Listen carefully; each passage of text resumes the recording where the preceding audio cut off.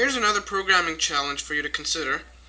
Now this time around, however, I'm asking you first to devise an algorithm to solve the problem, and to actually analyze your algorithms, and then to implement it in code.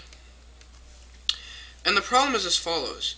You are provided with a linked list, a singly linked list, of a unspecified length, so you don't know the number of elements in the list, and you are asked to find the mth to last element in that list. And I'm going to define what's mth to last. So mth to last element in that list. The mth to last element is as follows. If I give you m is equal to 0, then you're going to have to find the last element in the list and provide me a pointer to it. If I give you m is equal to 1, then you're going to have to find the element that is a distance 1 away from the last element in the linked list and give me a pointer to it, and so on and so forth. So essentially we're basically ordering our elements, or our linked list elements, starting from the last position. And we're giving this last position an index of 0, and this one 1, 2, and so on and so forth. And whenever I give you this m, and this is basically the input to the function. The input to the function is the head, a pointer to the head of the list, and the m variable.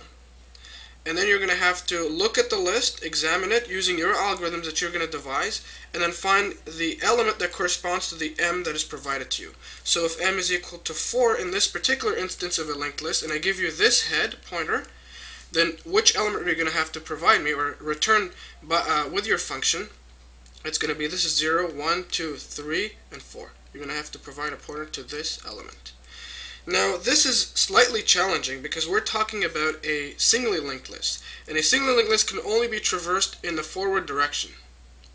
So how are you going to know where an element is located with respect to the last element if you can only traverse it in the forward direction?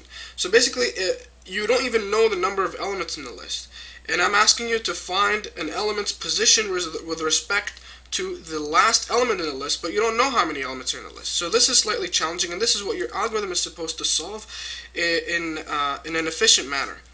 And efficiency is really important here, so I'm going to ask you to actually analyze your algorithms. You may come up with several algorithms to solve this problem. I'm going to ask you to analyze the space and time efficiencies of your algorithms. And space efficiency is basically how much memory is used by your solution in solving the problem. So if you're going to be storing pointers, if you're going to recreate the list, and so on and so forth, you're going to have to account for that because this is all memory that's used. And the longer the list, if you have a list of 1,000,000 elements, this is going to be really significant on whoever system you're going to be running the algorithm and the solution. And then there's time efficiency. So essentially if you can perform a big O of n analysis on your algorithm, that'd be great. But what we're basically looking at is how long does your algorithm take to run if we're looking at a very, very long list. So the longer the list, does that affect the time that it takes to run your algorithm?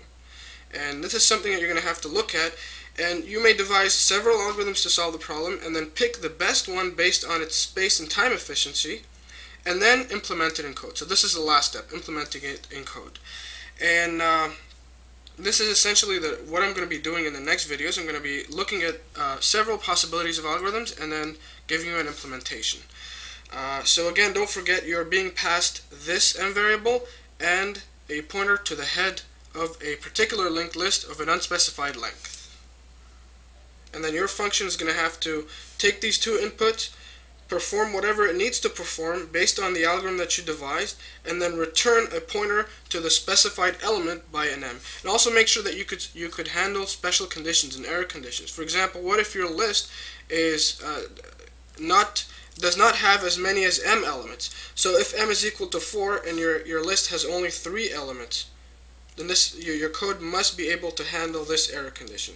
So just make sure that your algorithm is comprehensive, covers all the possible cases, and is able to basically perform the function that is required of it.